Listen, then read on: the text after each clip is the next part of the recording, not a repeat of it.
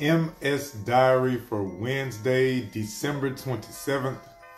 Kendrick Avanchi, Professor of Gratitude, walking you through this journey of primary progressive multiple sclerosis.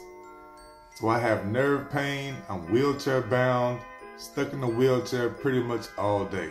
I got pressure sores, all type of stuff. And I work from home. So what I've recently been dealing with is the neck pain because your computers are at the wrong eye level. Now that's big. Because I'm in a wheelchair, I have less ability to move around and do things to adjust myself and get my neck at the right level.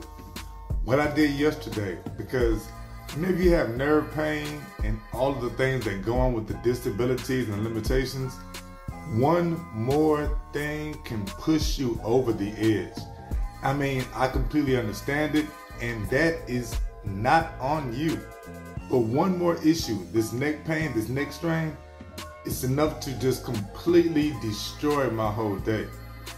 So what I'm going to do today is get out the booty cushions and stack those up in the chair to make myself a little bit taller. We'll see if that helps out with the neck strain today.